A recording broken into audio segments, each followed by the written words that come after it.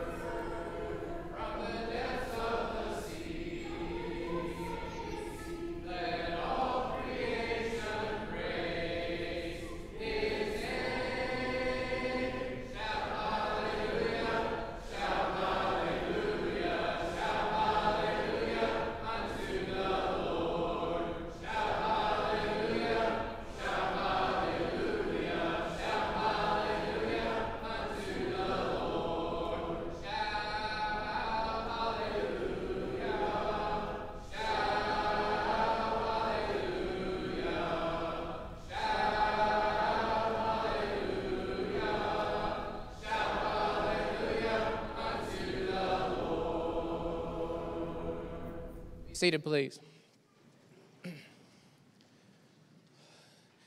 Well, again, welcome. So glad to have you, especially if you're visiting with us. You're our honored guest, and we're so happy to have you here. We hope that you'll fill out one of those red cards, put the sticker on. We want to meet you, and hope that you'll stick around for our classes afterwards. We're going to be focusing on prayer this morning, and Bill's going to be speaking about prayer and the various ways that God may answer our prayers. So with that in mind, Ronnie Boone's going to come and read our scripture for the morning, our focus, and then we'll spend a minute or so preparing ourselves for worship.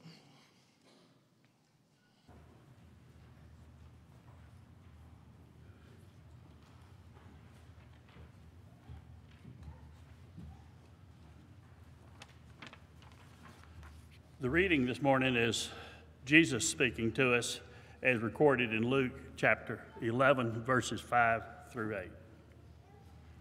And he said to them, "Which of you shall have a friend, and go to him at midnight, and say to him, 'Friend, lend me 3 loaves, for a friend of mine has come to me on his journey, and I have nothing to set before him?' And he will answer from within and say, 'Do not trouble me. The door is now shut, and my children are with me in bed. I cannot rise and give to you.' I say to you, though he will not rise and give to him because he is his friend, yet because of his persistence, he will rise and give to him as many as he needs."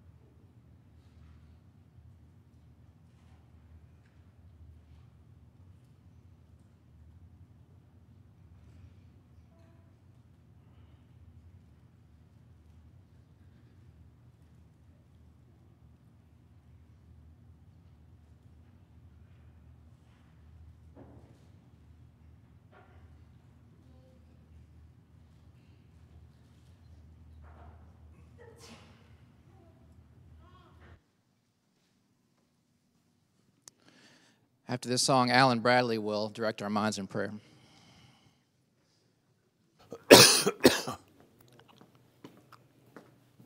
Hey, Phil. It's good to see you.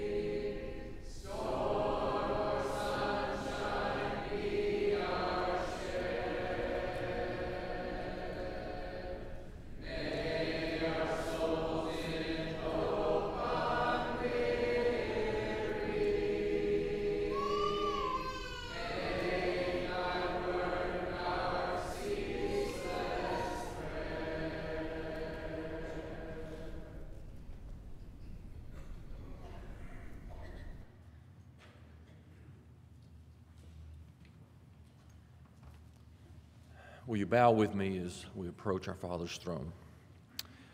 Heavenly Father, Creator of all that is, we're so thankful for the privilege that we have to gather together, to worship you, to speak with you in prayer, to tell you how much we love you and how gracious you have been to us, how you have blessed us throughout our lives. Many times we disappoint you, Father, in the way we live our lives. We make mistakes, but we're thankful that through your love we have forgiveness of sins. We have grace in that you give us forgiveness, and we have mercy in that you don't give us what we so often deserve. Father, we're thankful for those that serve here as elders, those that work as deacons, those that work as ministers. We ask you to be with them, Father, and strengthen them that they can always stand for the truth. We're thankful and pray for their wives as they support them in those works. Father, there are many times injuries that occur in life, illnesses, death invades our homes, and we come to you in prayer asking for your strength to comfort those that are hurting. We ask you, Father, to be with us as we worship you this day, that we can worship you in spirit and in truth, that we know that as we pray, our prayers are answered. Many times we don't understand that answer, Father, but help us to always trust in you and trust in your love for us. Forgive us of our sins. In Jesus' name we pray. Amen.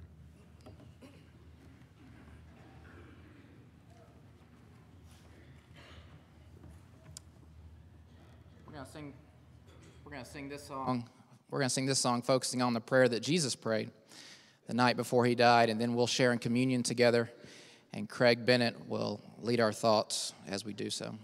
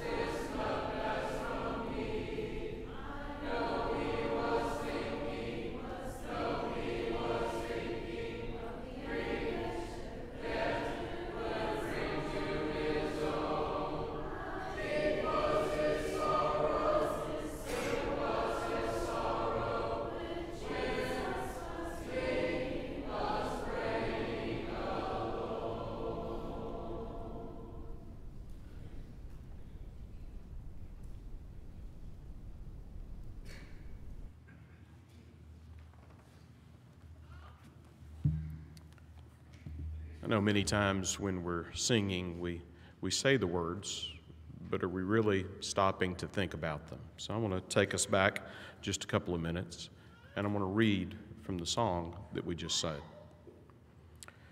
In the Bible, we read of a beautiful prayer, a fervent prayer sent to heaven above. It was prayed by a heart that was laden with care and filled with such wonderful love. You can catch the sad tone of his voice as he said, "Thy will, not my own, must be done.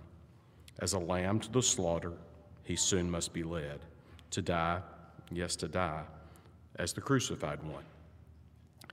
As he prayed there alone in such deep agony, it was a most beautiful prayer, just to think his great heart was all broken for me, that he, my great sorrow, must share. And said, when the Savior was praying in the Garden of Gethsemane, he said, "Loving Father, if you will, let this cup pass from me." I know he was thinking of the anguish and death would bring to his own. How deep was his sorrow when Jesus was praying alone. Gentlemen.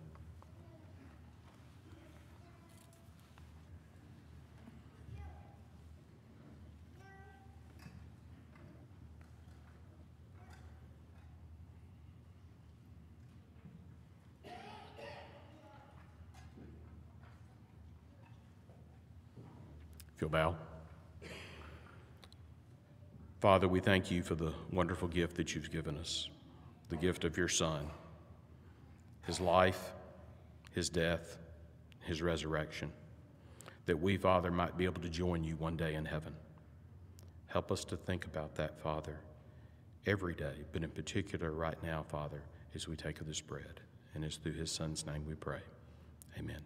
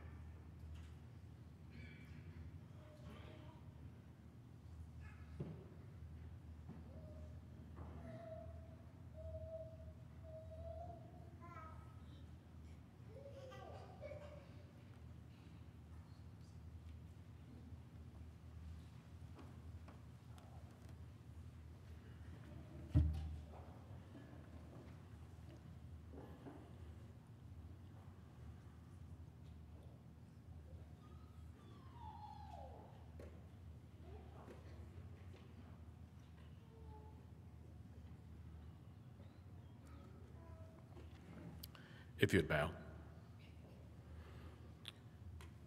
Father, we thank you again for the gift of your Son, the blood that was shed, so that we might be cleansed, our sins forgiven. We thank you for that gift, Father, and help us to think about it in all that we do. And it's through your Son's name we pray. Amen.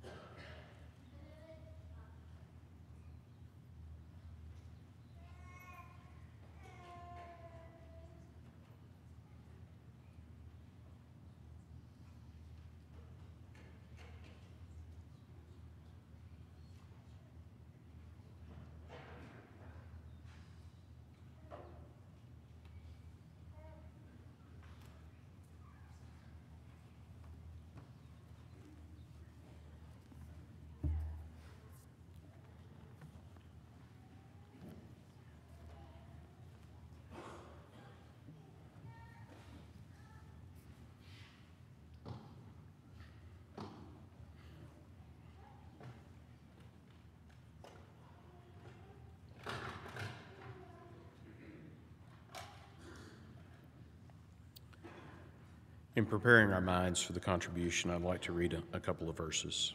First, from 1 Corinthians 16, 1 and 2. Now concerning the collection for the saints, as I directed the churches of Galatia, so do you also. On the first day of every week, each one of you is to put aside and save as being prospered, so that no collections will have to be made when I come. And then I'll read from James 1, verses 17 and 18. Every good thing and every perfect gift is from above, coming down from the Father of lights, with whom there is no variation or shifting shadow. In the exercise of his will, he brought us forth by the word of truth, so that we would be a kind of first fruits among his creatures. We truly have been and have been given the first fruits of Jesus by being his creation, and then God sending his son Jesus for us, giving us his first fruits. And so the question for all of us, as we think about how we have been prospered, are we giving back our first fruits? Where does our spending rank? Where does my giving rank with how much I play golf or go to ball games or whatever else we may spend it on? There's not a set amount, there's nothing like that, but we are asked to give our best. And that's for each of us to determine and for us to think about. If you'd bow.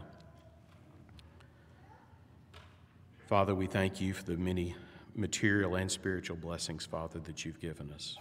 Help us, Father, to give liberally. And Father, we pray that you would be with the elders of this congregation as they look over these funds. And it's through your Son's name we pray. Amen.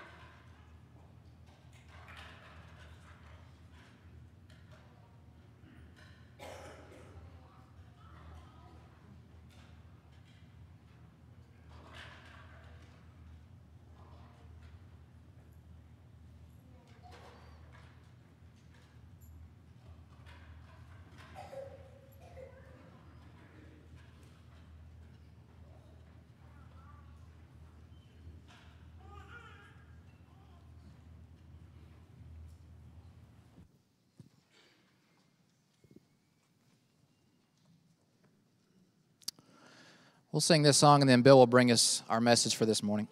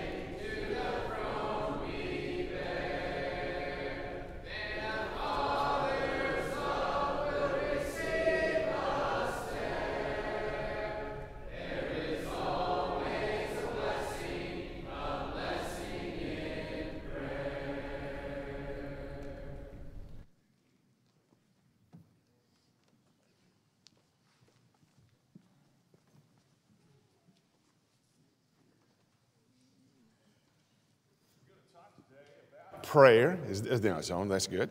We're going to talk about prayer, and I hope that it's going to be helpful to you because it's not simple.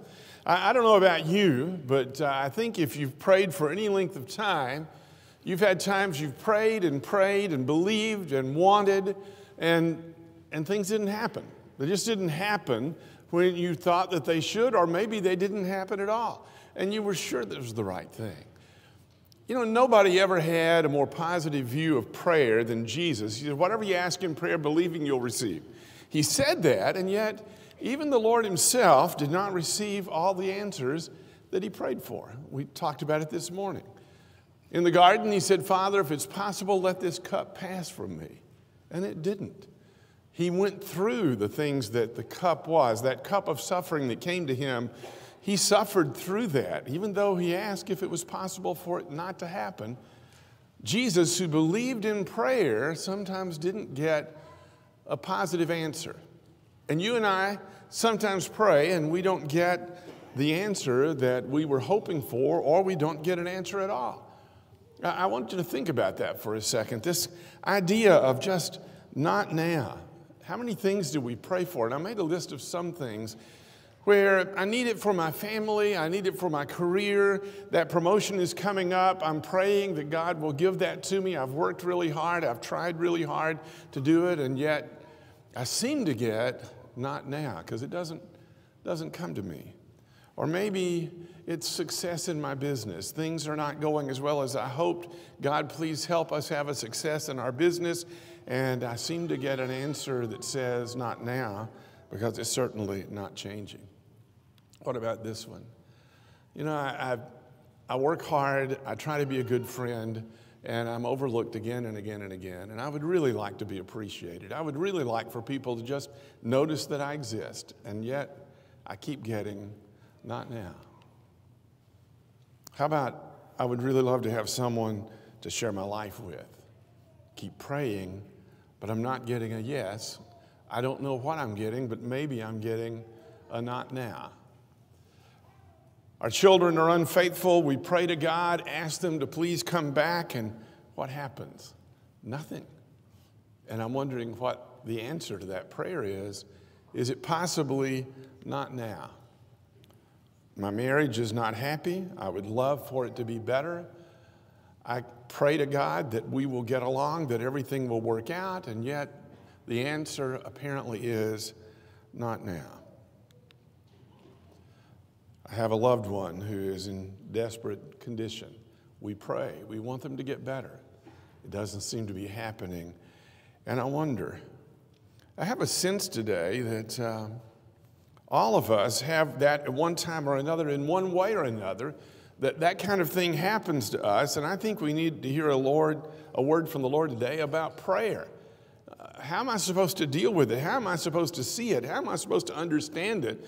When He's told me to pray and He's told me He'll answer, and yet I don't seem to be getting any answers at all, what are we supposed to do? And I think we need at least one section today about prayer, and that would be from Luke chapter 11, verses 1 through 13. I want us to get a word from the Lord about that. Turn there with me. We're going to read all 13 verses. Luke chapter 11, verses 1 through 13. We'll spend most of our time here. And it came about that while he was praying in a certain place, after he had finished, one of his disciples said to him, Lord, teach us to pray, just as John also taught his disciples. And he said to them, when you pray, say, Father, hallowed be thy name. Thy kingdom come. Give us each day our daily bread, and forgive us our sins, for we ourselves also forgive everyone who is indebted to us. And lead us not into temptation. And he said to them, suppose one of you shall have a friend and shall go to him at midnight and say to him, Friend, lend me 3 loaves, for a friend of mine has come to me from a journey, and I have nothing to set before him. And from inside he shall answer and say, Do not bother me. The door has already been shut, and my children and I are in bed. I cannot get up and give you anything. I tell you, even though he will not get up and give him anything because he is his friend, yet because of his persistence he'll get up, and he'll give him as much as he needs. And I say to you, ask, and it shall be given you. Seek, and you shall find. Knock, and it shall be opened to you. For everyone who asks receives, and he who seeks finds, and to him who knocks it will be opened. Now suppose one of you fathers is asked by his son for a fish. He will not give him a snake instead of a fish, will he? Or if he's asked for an egg, he will not give him a scorpion, will he? If then you, being evil, know how to give good gifts to your children, how much more shall your heavenly Father give the Holy Spirit to those that ask him? I want you to notice how this section began. Jesus is doing what he's teaching. It says that he was already praying in verse 1. It came about that while he was praying in a certain place, he didn't just teach us how to pray, he prayed. It's important that you need to know that the one in whose footsteps we follow actually prayed. This is the Son of God, and he prayed. It seems to me that if he did, then I need to learn how to do it as well. And so Luke tells us about it. By the way, did you know that Luke emphasizes prayer more than, in particular to the prayers of Jesus, more than any other gospel writer? He lists 9 prayers that Jesus prayed, and 7 of those 9 prayers are found nowhere else except in the Gospel of Luke. He has a unique way of showing us Jesus. So I just want to tell you that you have Jesus who knows prayer from both ends. On the one hand, he's prayed. On the other hand, he makes intercession for us at the throne of God. He sees this from both sides. There is no better teacher in all the universe than Jesus when it comes to prayer. And I want to draw out 4 lessons, just 4 lessons from the text that we've just read that I think will help us when we get confused about why isn't he answering me? I think this is important. And so spend some time with me as we look at the 4 lessons that Jesus is teaching us. Here's lesson number 1. I need to make prayer God-centered and God-exalted. The disciples asked Jesus to teach them to pray. And the first thing he does when he teaches them to pray is to give them a sample prayer, a kind of a summary prayer. It's not something that's to be repeated like a ritual. It's the things you include in your prayer. He said, when you pray, say, Father, hallowed be thy name, thy kingdom come. I want you to notice two things. Number one, the name of God is the first and main thing that prayer is about. Spending time understanding and honoring the name of God. When you talk about the name of God, you mean not just what he's called, you mean his reputation, his character, his honor. And he says, may your reputation, your character, your person be hallowed, which means to be reverenced, to be worshiped, to be glorified, to be exalted, to be esteemed, to be cherished. He says, let that happen. That's the very first thing. First and foremost in prayer, I want God to work on my heart by helping me understand who God is. I want to make sure that I start out with the hallowing of his name. He says, when you pray, you do this. And interestingly enough, hatan, in the word in the Greek here, doesn't just mean when you pray. It means whenever you pray. That means every single time you pray. Make sure that you hallow the name of God whenever you pray, and you're going to pray a lot, not just prayers that we're going to pray as a kind of a formal prayer that we're going to say every once in a while at public gatherings, and we repeat this because that's what Jesus said. That's not what he's talking about. What he's talking about is when you pray, hallow God's name.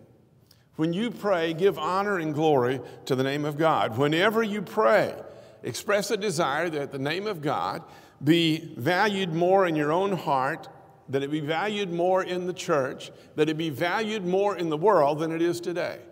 Hallowed be your name is a prayer for passion of the soul, revival in the church, and awakening in the world. We're praying that as we actually begin that. So when we gather today and when we pray, it's not really about us. It's not really about us. It's about him. I think so many of our prayers are about us. And yes, we have needs, and we have things like give us this day our daily bread. That's all our needs. We obviously have needs, but it's really not about us. It's about what God is doing. And God blesses us when we're about him. It's about God. It's about his name. It's about his glory, his majesty, his mission in the world, his love. It's about his salvation. Listen to Psalm 40, verse 16. Let all those who seek you rejoice and be glad in you.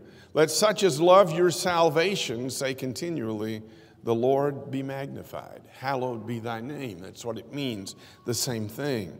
Let your name be supreme above all things, and let it be supreme above the joy of all people. Your name above everything else. Whatever you do in word or in deed, do all in the name of the Lord Jesus. Whatever you do, do all to the glory of God. 1 Corinthians chapter 10, verse 31. Let your light so shine before men that they may see your good works and glorify your Father who is in heaven. Matthew chapter 5, verse 16. It's really about him. It's always been about him. And if I don't get that, my prayer's not going to be what it needs to be. Psalm 115, verse 1.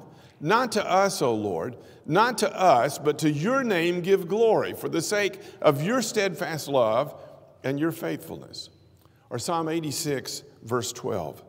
I give thanks to you, O Lord my God, with my whole heart, and I will glorify your name forever. Our Father in heaven, hallowed be your name.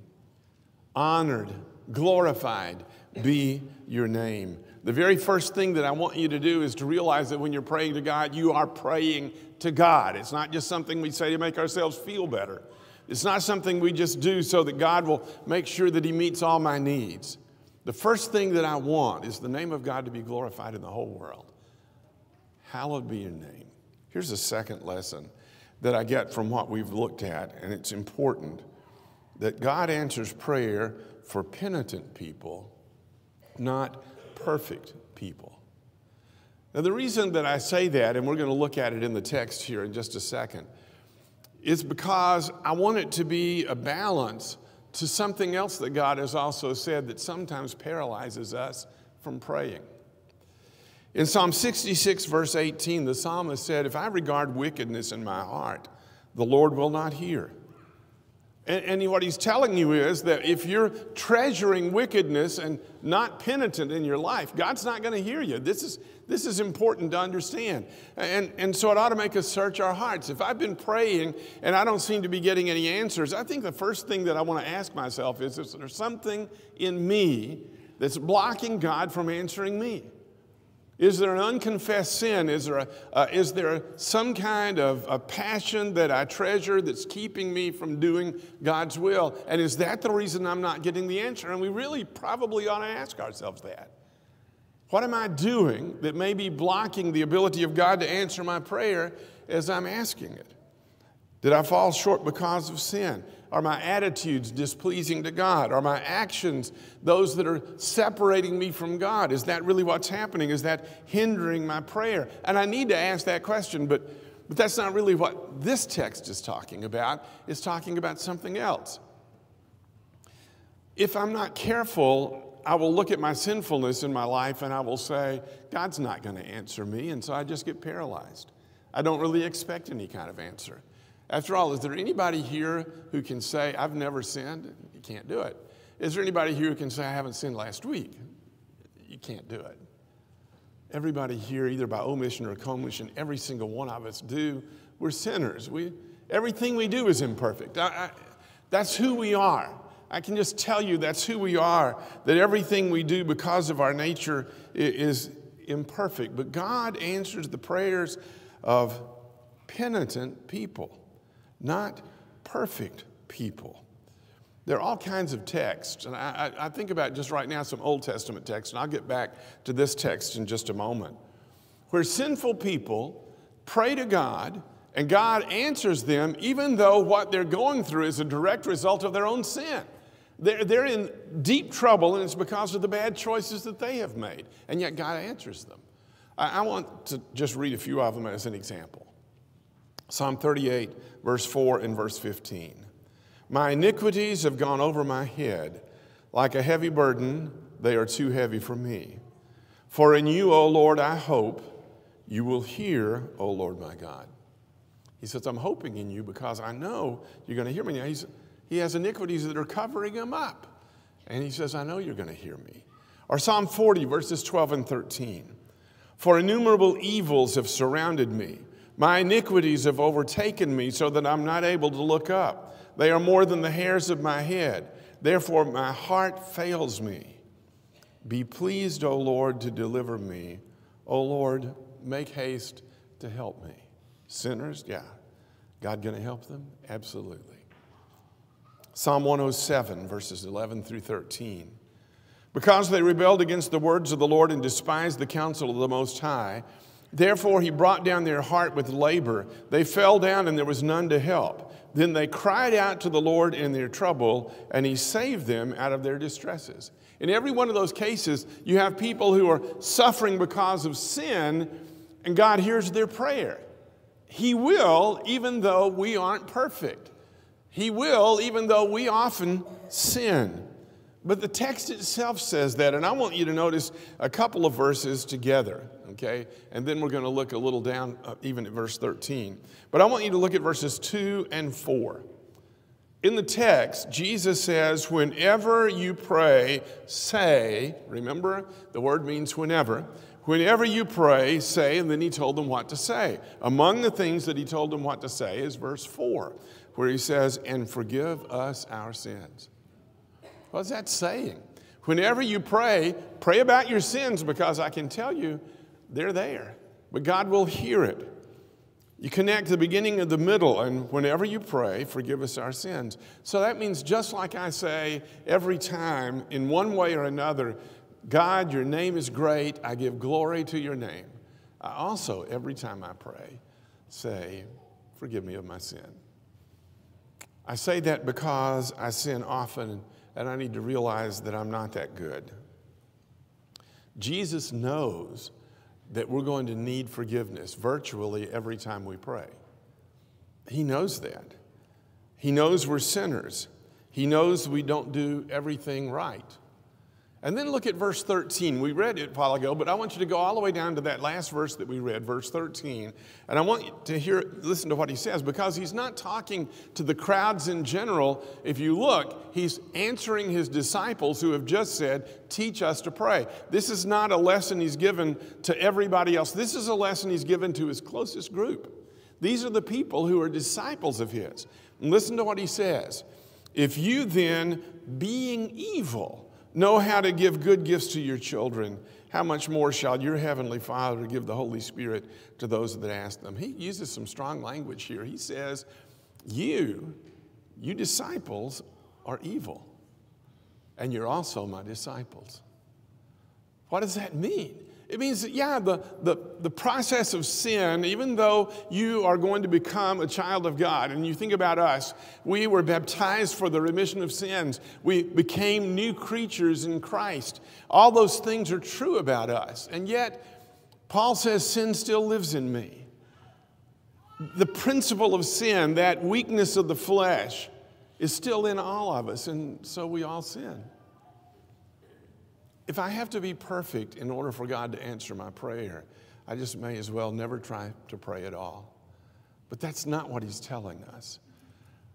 He's talking about if you regard sin in your heart, he won't hear it. It means if you treasure it, hold on to it, and won't let go of it, yes, he won't hear you. On the other hand, if you're a sinner, and you are, and you come and say, please forgive my sin, he said, I'd like nothing better. That's what I want. That's what I want with you. I'm looking to forgive. I'm looking to make your life beautiful and wonderful, because that's what God actually wants to do. He doesn't mean their prayers couldn't be answered. I'm going to tell you, as long as this sinful age lasts, we who are disciples are living in a world where evil comes, temptation comes, and if we say we have no sin, we deceive ourselves and the truth isn't in us. 1 John chapter 1, verse 8. Yes, we have sin. We're gradually overcoming that sin by the power of God and the Holy Spirit that dwells in us.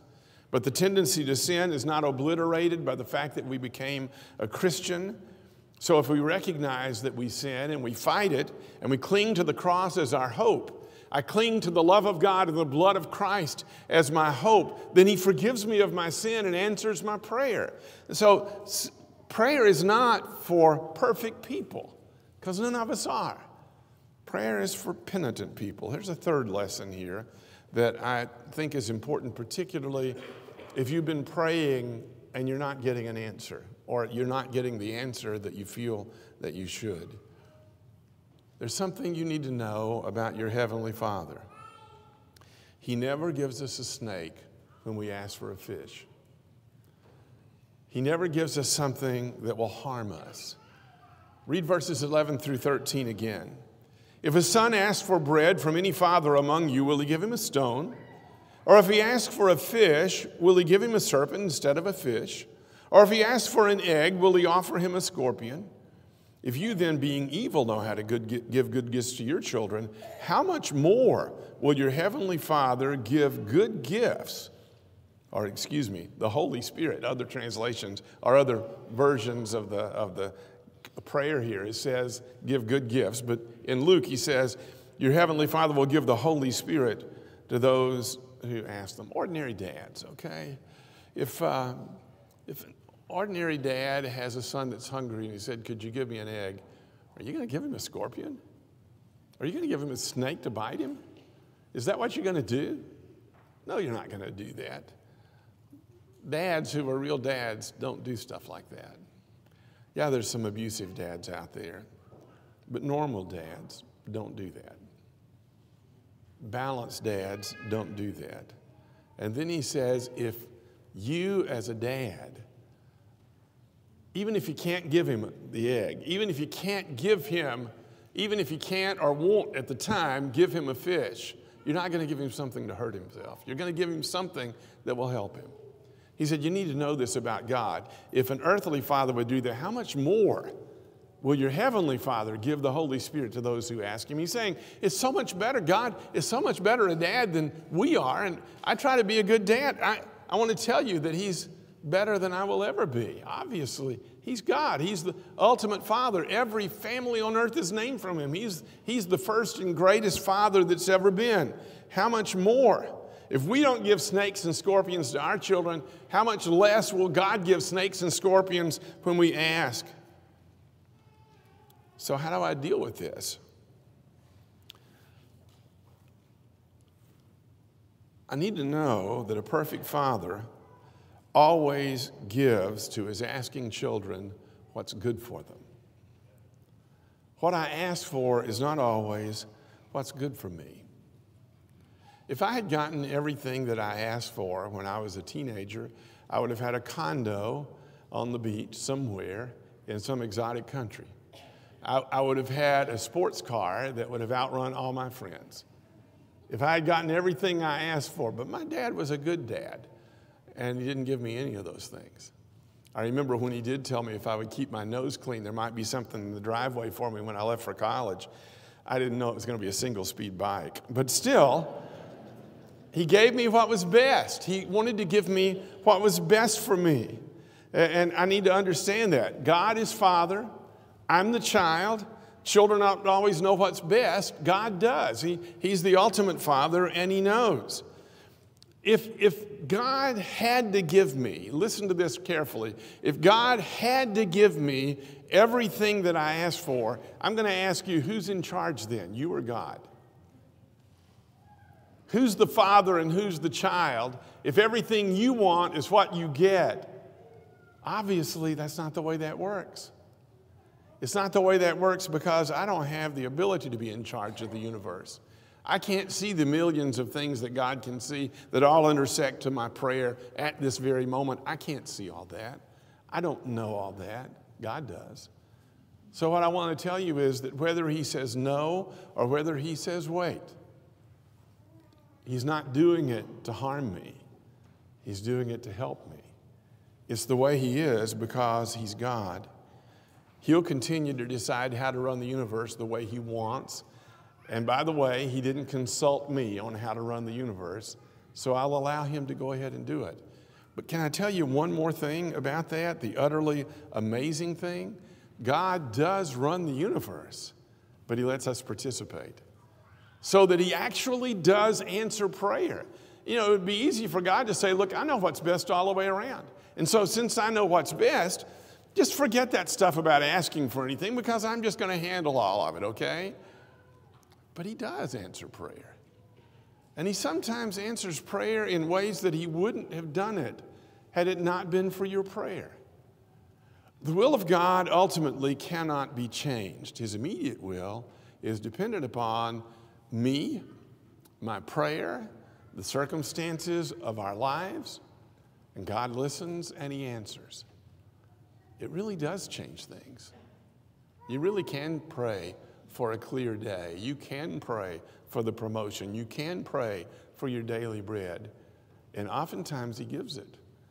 Oftentimes he gives it when he might not have had I not prayed. He set the entire foundation of the world upon the idea of our participation in it. And prayer does change things. It does because God does. He's our Father. And when he hears his children, he responds. He's not deaf. He's not indifferent. He's not powerless. He hears us and he acts.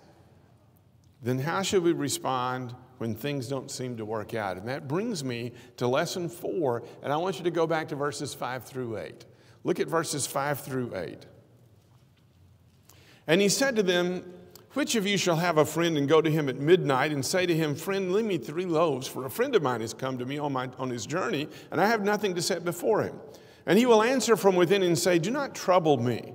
The door is now shut, and my children are with me in bed. I cannot arise and give to you. I say to you, though he will not rise and give him because he's his friend, yet because of his persistence, he'll rise and give him as many as he needs. So what's the point of the parable? Look at verses 9 and 10. So I say to you, ask, and I wish you would be able to see the Greek here and the tenses of the Greek, because this is what Jesus is saying. I say to you, keep on asking, and it will be given to you. Keep on seeking, and you will find. Keep on knocking, and it will be open to you. For everyone who keeps on asking receives, and he who keeps on seeking finds. And to him who keeps on knocking, it will be open to him. Keep on asking, keep on seeking, keep on knocking. If that doesn't seem to be working, what do? Keep on asking, keep on seeking, keep on knocking. But why did he compare his prayer to the friend who didn't want to get up and help him? Why would he do that? He does have a friendship with him, but he's really not willing to get out of bed to give him that. He's already in bed. He doesn't want to do it. And yet, the friend, if he had gone home, by the way, he would have never gotten an answer. I will just tell you, if the guy had just stopped after that and gone home, he wouldn't have had anything for his friend that had come on the journey. But he doesn't. He just keeps knocking on that door. And how's the guy going to sleep? How's his family going to sleep? He's not getting up because you're his friend. He's getting up because he can't stand the fact that you won't quit knocking on his door. And what's Jesus saying? He's saying that if you keep knocking on the door, God will get irritated enough that he'll finally do something? Is that what he's telling us about this? Is he telling us that God is tired and doesn't want to get up? Is he telling us that God is stingy? Obviously, he's not telling us anything. Because verse 13 says he's ready and able to give. That's what God does. That's what he wants to do. So what is he telling us? What is he telling me when I don't seem to be getting a yes? I think it's a striking, shocking way of telling us that God has his reasons for waiting. As strange and as provocative as it may seem to you, he says, you keep knocking on my door. You keep pounding on my door. I'm not the friend who doesn't want to get out of bed, but then does. But I want to tell you something. I will hear you, and I will answer if you keep on knocking. I don't want you to stop knocking. That's a clear thing. Keep on knocking. Because he was persistent, the friend was given as much as he needed. The point is, keep on asking, keep on seeking, keep on knocking. It seems odd, but it's clearly the biblical teaching all the way through about what we do and why we do it. A number of years ago, Beverly, when we were in South Georgia, had a stroke. I was finishing up a gospel meeting, and she had a stroke, and we took her to a little hospital in Hinesville, Georgia. I'll never forget that, and many of you have heard this story before. I've never felt so powerless in my life. I think couples at some point contemplate what life would be like if their spouse died. But I want to tell you that I had never contemplated what life would be like if Beverly was permanently disabled. The changes that would bring about to us. I was frightened, and I prayed. And everybody that was in my contact list, I sent them a text message, and I said, knock down heaven's door tonight. You pray. At 1:23 in the morning, the stroke hit full blast, and Beverly lost the full use of her left side. She would cry, and she would laugh, and try to move something and not be able to. And I was helpless. So I did what the hospital probably didn't want me to do. I climbed up in the bed with her, and I held her, and I said, it will be okay. And I held her until she quit crying and went to sleep. I believe in knocking down heaven's door. I've said this before, and I'm going to say it again. Beverly fully recovered from 2 strokes that she had within a week of each other. And the only residual effect she has is a good excuse. It's really true. Whenever you ask Beverly something, she says, I forgot about that. And if you look at her kind of funny, she says, remember, I had a stroke. And they go, oh, okay, that's fine. I forget something, I say, remember my wife had a stroke, and they said, so what? That's the way that works, but that's the only residual effect she has. It's been an amazing thing. God answers prayer, and I'm thankful for that. I am, but I believe in persistent prayer. So why does God want us to persist in prayer? I mean, if he knows we need it, why doesn't he just give it? Why does he make us wait sometimes? And why does he sometimes make us wait till eternity? Why in the world does he do that? There was an old Puritan preacher, and his name was Thomas Watson. He lived 350 years ago. And he wrote a book called Body of Divinity. And he answered just this question. He said, I don't know all the answers, but I have 4 ideas that I want to share with you. And I think they're worth sharing. He said, and I want you to just think about it, that God wants us to persist in prayer because he loves to hear the voice of prayer. He said, you let a musician play a great while before you throw money toward him because you love to hear his music. He said, maybe that's one of the reasons that it pleases God that we pray to him. He said, in the second place, it may be that he is humbling us, that we may too easily assume that we merit some ready answer, or that God is at our beck and call like a butler, and not as the sovereign Lord that he is, and the loving Father that he truly is. Maybe it humbles me. He said in the third place, perhaps it's because he sees we are not yet fit or ready for the mercy we seek. It may be that he has to put into place in us or in the church or in the world certain things before the answer to the prayer can actually occur. And so he's busy doing the things that make the answer possible in us. And he said, number 4, finally, that the mercy that we pray for be the more prized and the more sweet when it finally comes. Enduring, persevering prayer. Even when you don't seem to be getting an answer, Jesus says, keep on praying. When you don't seem to get an answer, keep on praying. And let us not grow weary, for in due season we will reap if we do not lose heart. Galatians chapter 6, verse 9. Long ago, and I've seen different things, so I don't know. It's an anonymous soldier who was wounded in a war. Wrote these words, and I love them. I asked God for strength that I might achieve. I was made weak that I might learn humbly to obey. I asked for help that I might do greater things. I was given infirmity that I might do better things. I asked for riches that I might be happy. I was given poverty that I might be wise. I asked for power that I might have the praise of men. I was given weakness that I might feel the need of God. I asked for all things that I might enjoy life. I was given life that I might enjoy all things. I got nothing that I asked for, but everything I hoped for. Almost despite myself, my unspoken prayers were answered. I am, among all men, most richly blessed. God does what is best.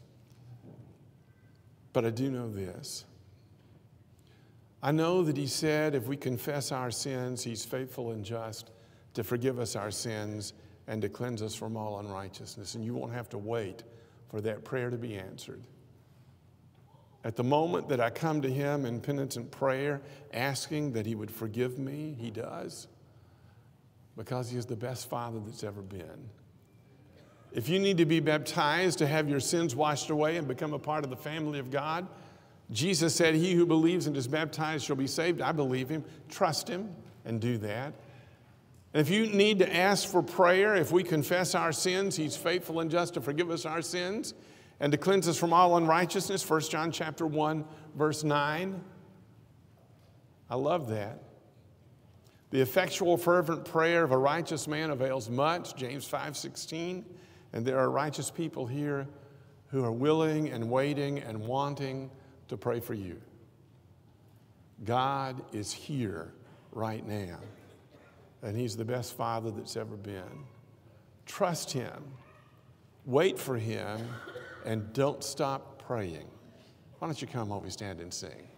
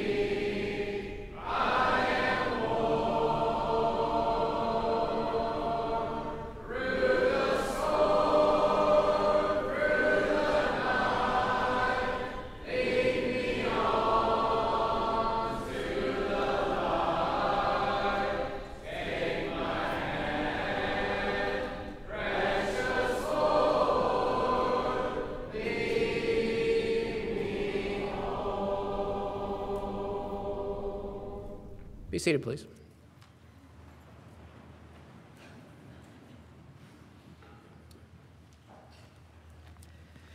Thank you for being here this morning to worship with us. We're grateful for everyone's presence.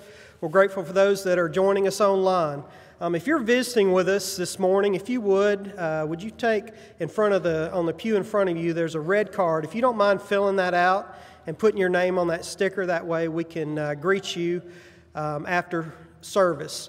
We'll be having classes following our worship, and so if you need to find a class, we've got our classes listed at the information desk out front. We've got some announcements this morning. We have several people that have lost family members recently. We want to extend our sympathy to Jerry Schwiger and the family in the death of his wife, Linda. The funeral was held yesterday, and a family burial will be tomorrow, March the 18th at 2 p.m. at the Middle Tennessee Veterans Cemetery. We also want to extend sympathy to Terry Anderson and her family in the death of her father, Bobby Ayers. That funeral was also yesterday at the Antioch Church of Christ in Raymer, Tennessee. Our sympathy is extended to Jamie Ladd and her family in the death of her father, Jackie Stevens. Visitation will be Monday, March the 18th, from 10 a.m. to 1 p.m., with a celebration of life service to follow at 1 p.m. All will be held at the First United Pentecostal Church in Nashville. Jackie was also the grandfather of Cayman, Carson, and Josie Ladd. Also, Heather Feenstra and her family in the death of her father, Jim Martin. Visitation will be Monday, March the 18th from 11 to 7 p.m., and again on Tuesday, March the 19th from 11 to 1. The funeral will follow at 1 p.m., and all will be held at Cole and Garrett Funeral Home in White House. We've got a few changes. Lois Anderson, who suffered a fall, she is now at Woodcrest at Blakeford. Pam Thweet has been moved to Woodcrest at Blakeford, and she's in room number 142. Georgia Berner is now recovering at Bethany, room number 224. Jean Chance is back in the hospital. She's in Maury Regional, and she's suffering with low sodium.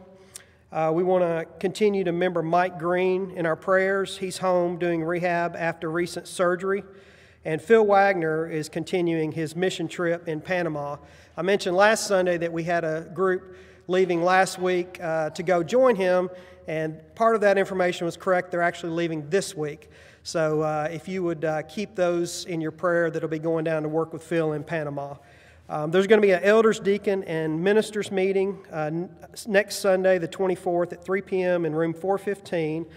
And the children's ministry is needing large bags of Easter candy to be placed on the green children's ministry table in the foyer. And this is for our Easter egg hunt on Saturday, March the 30th.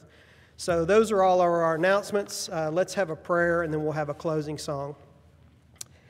Dear God, we are so grateful for this time that we've had to be together as a church family to worship you. We're thankful for the time we've had to remember Christ's death on the cross for our sins. We're grateful for all those that helped conduct our worship. We're grateful for the great lesson on prayer that Bill presented to us. We pray that you would be with all those that were mentioned this morning that need you. They need your comfort because they've lost family members. We pray for those that are in the hospitals, and we know there are many more with us this morning that are hurting and need your help and need your comfort, and we pray for those at this time. We ask that you would be with us this week and help us to be a good example to those around us, and we're just so grateful for your church and what it means to all of us. We ask that you would forgive us when we fail you. In Christ's name we pray. Amen.